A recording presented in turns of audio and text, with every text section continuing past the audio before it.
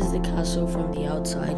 As you can observe, here's the front with a lower bridge, so no one, even if they were trying to attack, no one can pass by. As you can see, here's the left side of the castle. You can see the moat, you can see the wooden, you can see the keep, see the statue, you can see the part of the bailey, you can see a little farm that we made. Here's a tower, then here's the rest of the moat. You can see the back of the keep. Then behind you, which you cannot see, is the port with the little boat resembling a kind of a Japanese style. Then there's the other farm. To your left is the marketplace, and then you can also observe the pub. Oh, sorry for that tree. You can also observe the pub, and we're back to the front. As you can see, there's also the smoke coming out of the towers, and yeah. Here, as you can see, we see the stairs bringing up to the castle. If there was an enemy army, they couldn't come in because the drawbridge was down. But since we are friendly, we can bring the drawbridge up, and then we can pass by. That's the murder hole where they would dump oil, and that's the gate that you can go through. If you come in, the first thing to your right is a pub. Here are some alcohol beverages that the soldiers can have and the citizens of this little castle can have. The beer, some tables that you can sit around, or you can just stand around, whatever you desire. As you go more forward into the castle, you can see the fountain with our great gold duck. Some call him our god. Here's the marketplace where you can trade weapons, armor, clothes, spices, and things like meat. Here's the pond. And then here, as you can see, are some pigs that we take our meat from. If you go through these stairs, you will observe nature to your front and some hole to the right so that you can't get shot at if you're getting invaded. This is a good built wall, so you can be good defended if they're invading you.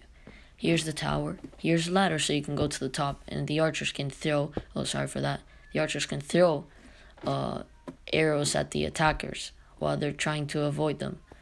Here's the bottom floor, and if you go up to the ladder again and to the right, you can go back to the outside of the wall. If you keep going and you turn to your right again, you will go back to the bailey and the marketplace. To your right, you see the stable with all the horses, a villager to take care of them and make sure they're well fed. And then if you keep going to the right is the keep. In the keep, there's 2 armor stands, but if you turn to the left is where the armor and places for the soldiers are kept. Those are underground, so they're not shown. Here are the beds where the soldiers would sleep, the 2-story bed. Here's the dungeon. If you go down, it's not very good lighting up, so the prisoners can't really see anything, and they can spend their time in the dark, so they cannot remember what light feels like. You can see skeleton heads and zombie heads of our past prisoners. If you go up again and go through the spiral stairs, you will see Kemo in the way. Then, if you go to the balcony, here's where the king and queen can go up in the morning and night and observe the views of the castle. That's where the sun sets. If you go, you can see the chandelier on top. Here's where the king and queen will sleep. There's Kemo in the way again. And then if you go down through the spiral stairs again, now we are going into the main hall, the most important part. You can see a chandelier on top. You can see some paintings, tainted windows. And then you can see the throne. You can see the decorated table. Here's where the king would sit down. He would observe everything, talk to his people. And then if you go down, you keep going, you can see chairs where his council will stand, where they can eat. Keep going, there's a little garden here. Then there's a little house for for personal peasants. This is where they sleep with a fireplace.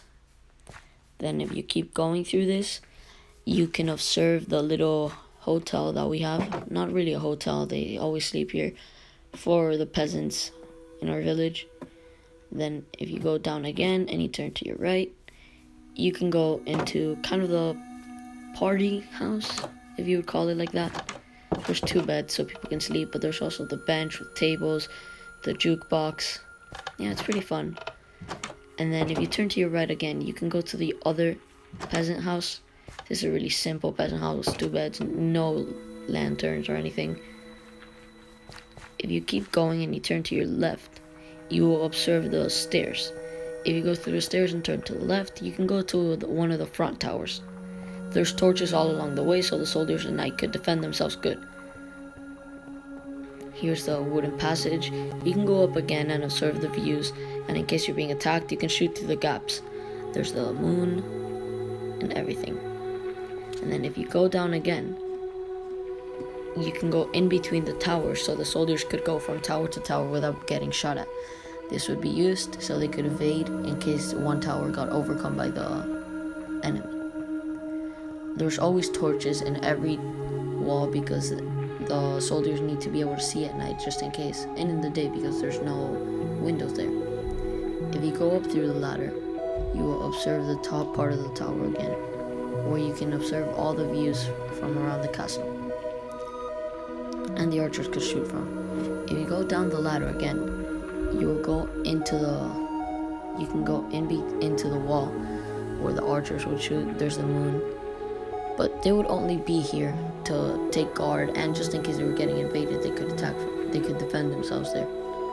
Here's the soldier training session where they could do duels in between each other. Those chests where they could like store kind of their training weapons. Some plantations so the soldiers and the royal family can eat. And then if you keep going and you turn to the right again, you go into the tower. If you go up through the stairs and you go to the tower, you will notice that there is little holes in the wall, and those were used for a very specific purpose.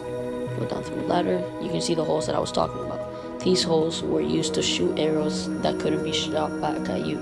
So you could hit the enemy, but the enemy couldn't hit you.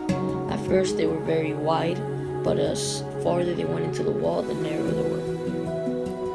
If you go through here, here's the port where the merchants would come through.